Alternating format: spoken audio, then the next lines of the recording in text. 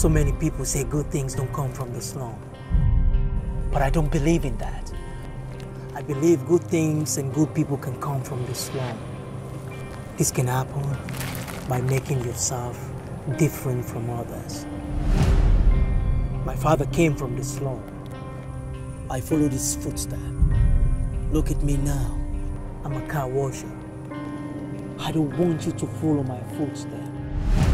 Why do you want your grandson to follow your footsteps just like he did to me? Son, whose footsteps is he gonna follow? None of us! What? Sir, my son needs your help. What happened to your son? Your son has a heart failure. He's gonna need immediate surgery. How you gonna raise the money? If I lose my son, I will never forgive you! What else do you want me to do? Everything! Anything! I want to see my son back!